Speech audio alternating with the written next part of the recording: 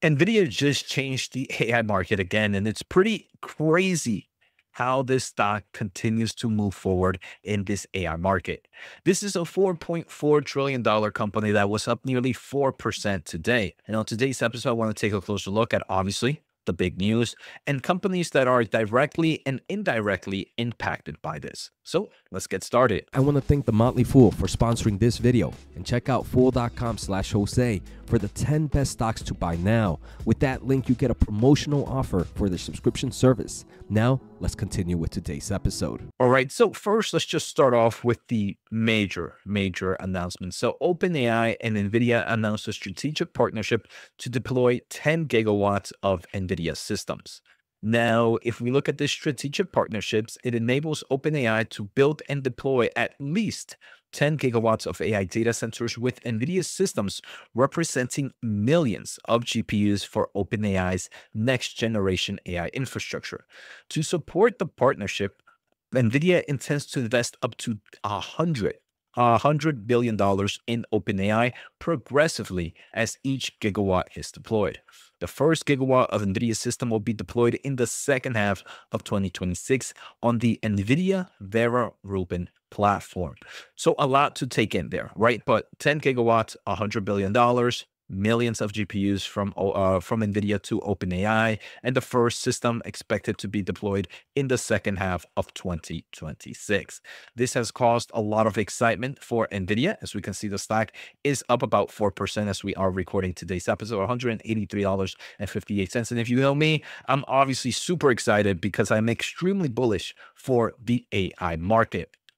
Now, I am going to discuss a little bit more and maybe some of the bearish takes that I'm hearing, but at least 10 gigawatts. We've heard in the past from Jensen. Jensen has mentioned that about 1 gigawatt of data center in total cost about $50 to $60 billion, plus or minus a few billion there.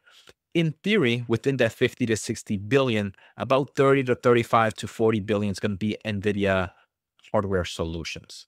So this $100 billion is going to help them build these massive gigawatts of data centers. And I'll talk a little bit more about the math in a bit. But gigawatts of data centers for 10 gigawatts, it could be hundreds and hundreds of billions of dollars. Some other things that we noted from here is the $100 billion is going to be invested progressively. So Jensen is saying, I'm not going to give you all my money at once. We're going to give it in increments. I'm guessing with 10 gigawatts, for each gigawatt, you're going to get about $10 billion, right? So every time you give a first gigawatt, we're going to give you $10 billion. And you might be wondering, Jose, those $10 billion is not going to be enough to cover a gigawatt data center build out. And that it is true.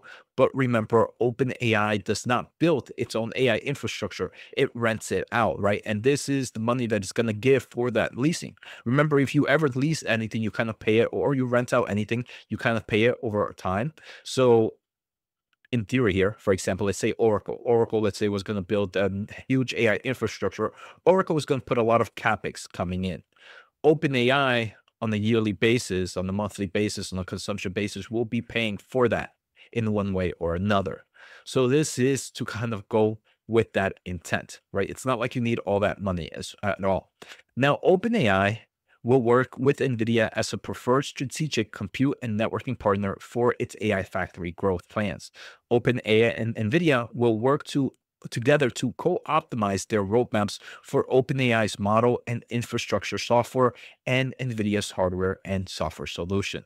So a few things here. If you are an AMD investor, maybe you might be a little bit scared, right? Because NVIDIA, what did they say? We're working here not as an exclusive partner, but a preferred partner, right? So there's no exclusivity here. So it's not a true bearish mode. But NVIDIA will be working with OpenAI to not customize their hardware, but make sure they're optimized for OpenAI solutions. Very similar to what AMD's 450 series is kind of doing with OpenAI as well. So it's kind of creating even more of a friction between AMD and NVIDIA and OpenAI here. So right there, not exclusive, but preferred partnership.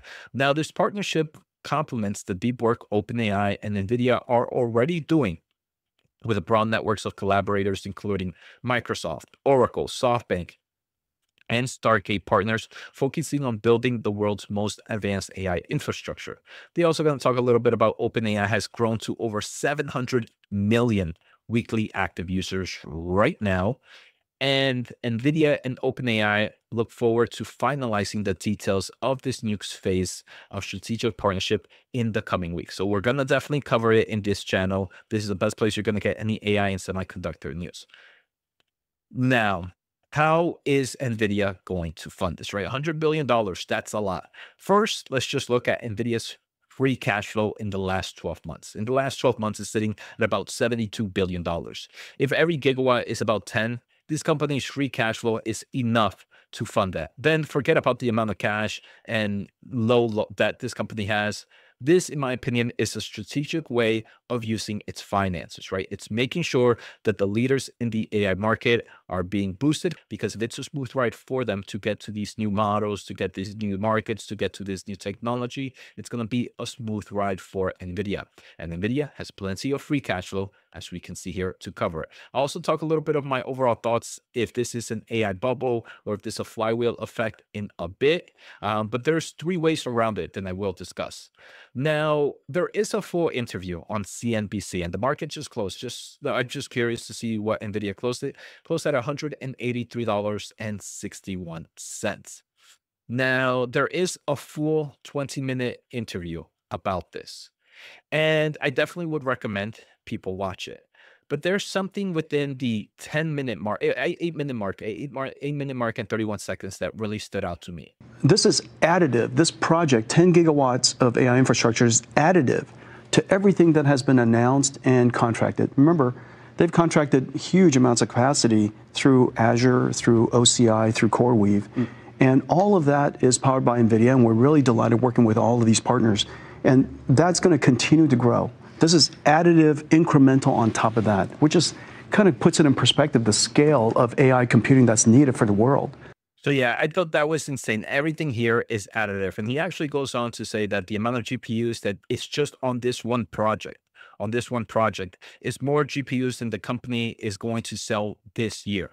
So it just showcases the landscape of this AI ecosystem. And he also believes this is not the first 10 gigawatt project that we're going to see. There's going to be multiple 10 gigawatt projects that this world is seeing. And it's more than likely going to be powered by NVIDIA. So again, this is just Jensen, CEO of the company, is going to see this immense growth in AI. I don't want to take all these numbers to true value, but the one thing that I do want to take to value is that the demand for AI compute continues to grow. And these AI leaders, again, check out the interview. They talk about how, yes, most users right now are using it for GPT and kind of chatbot solutions. But within the world, this is changing pretty quickly, as the types of technology that's being made with AI is not even in the consumer space anymore. It's kind of hitting like the researchers, new products, new technology. And that alone will start kind of a huge new market demand for AI solutions. So again, at first, I thought this was non-additive. I thought it was just a way to continue to fuel the fire. But this is just a second fire being built somewhere else that's going to continue to help heat up this AI market. Now, I want to talk a little bit about some of the companies, and again, later on, share some of my overall thoughts. But Micron Technology, right? Micron Technology was up about 1.1% on day. It was actually a little bit higher earlier. No matter who ends up winning in this AI market, more AI chips mean more HBM, which means that there is the market potential for Micron Technology and some of these other players to continue to do well. Now, we do have CoreWeave, which was also up. CoreWeave is one of my favorite stocks. This is one that I'm really excited to have gone really, really big under the $100 price point, up 6.7%. AI infrastructure needs are going to continue to grow, and CoreWeave is definitely going to benefit that, being a preferred partner of NVIDIA. Now, Oracle it was up about 6.3% on the day. I think it helps suggest that the market demand is so high that this RPO that Oracle has from OpenAI is not necessarily the craziest thing, right? It kind of gives some more solidification. Jensen, a big trillion-dollar company, comes out and says, look, this is all additive to that. That's how crazy the AI compute space is. So the market was loving it, especially since obviously OpenAI and Oracle have some great partnerships right now. Now, Oracle, I haven't covered it yet, but it does seem like Oracle had a bit of a shakeup in the CEO. The current CEO departure, and they're breaking it into two CEOs. The two CEOs are, one is focusing more on AI infrastructure and joined from AWS and is going to continue to build Oracle Cloud's infrastructure. And the other one is a big player in applications. It's going to focus more on AI solutions and their AI agents. So pretty interesting from Oracle there. Something maybe we might cover in another episode. Now, another company that we've been discussing a lot in this channel, Solaris Energy, up 6.5%. The past 5 days is up about 24%. This is one of the few energy plays. I think maybe the only energy play that I truly have in my portfolio. And it's obviously any company in the energy space right now will be benefiting. Any company within kind of the cloud space, be it your neo clouds like your CoreWeave, your Iron, your Nebius, are benefiting today due to the overall excitement happening in the industry. Now, there's a stock that was kind of reddish today, Broadcom, right? Broadcom was down roughly 1.6%. The main reason here is the market is a little bit fearful that we heard Broadcom had a nice order with OpenAI. But if NVIDIA and OpenAI are going to be working really well on chips and maybe optimizing it, does this create a little bit more friction between that Broadcom and OpenAI partnership? I don't think so, but the market is kind of fearing a little bit more. Now, I'm more of an NVIDIA bull, but I wouldn't say this is necessarily bearish for Broadcom just yet. I think we would have to look at further news, but it does create a yellow flag, right? Because if NVIDIA just innovates so quickly, obviously they could say, OpenAI could go to Broadcom and say, thank you for the engineering fees. Thank you for helping us design the chip. But there's no reason for us to waste more money and build it out. We're just going to continue to go with NVIDIA. Now, with AMD, I was a little bit shocked that it was up on the news, right? We do know that that partnership with AMD and OpenAI, if Broadcom was down, I actually was expecting AMD to be down as well. I wonder if the market is just excited that, one, it's not an exclusive deal with NVIDIA, right? OpenAI and NVIDIA are not exclusive, not an exclusive thing. But this one was up 1.5% on the day. Just, I want to say, from the overall excitement happening in this industry. Now, check out my X account. I did kind of share some of my thoughts, and if you're ever curious, but what am I thinking? So first, I think NVIDIA here is the clear winner. It's using its massive free cash flow, like I mentioned, 72 billion in the last 12 months, to bankroll OpenAI's compute infrastructure, which directly boosts NVIDIA GPUs. The other thing that I want to say is NVIDIA is getting an investment equity in OpenAI. So if OpenAI becomes successful, NVIDIA will benefit from that investment. This, in my opinion, is a smart way of cash. It's almost a smart way to use cash. First thing is it's using cash because it knows that company is going to use that cash to buy back. So it's just circling back. But it's not necessarily only circling back. For NVIDIA, it's building another asset of equity. And that equity has the valuations to be able to go up. So in theory, NVIDIA will make a better balance sheet. Now, it is also important to remember that OpenAI leases rather than builds data center outright. It's avoiding that massive capex. Renting out GPUs from companies like Oracle and CoreWeave have lower upfront costs. So a $10 billion per gigawatt can actually help them go a long way with a year or so in forms of AI compute. Now, for this ecosystem, is this an AI bubble? I think there's three ways to play out. First, OpenAI's revenue growth accelerates at rapid levels. The AI market is real. If those two things play out, then this is a no-brainer for NVIDIA. No bubble, everything is good. There's a second scenario. If OpenAI screws up AI, but AI is still a massive technology, another AI giant is going to come and utilize that infrastructure. So maybe bad news for OpenAI, maybe bad news to some of OpenAI's partners, but overall bullish for NVIDIA as that infrastructure is still going to be used. And it's still bullish for the overall AI ecosystem. Now, the only way I think this is a bad bet for NVIDIA is if AI tech ultimately underdelivers, then everyone involved is a loser. mainly focusing here on NVIDIA and obviously the companies that I follow. There might be a bubble in certain stocks. I don't cover them. I haven't covered many right now. The ones I cover, I'm still pretty excited about, obviously, maybe a little bit biased, but it's the three scenarios.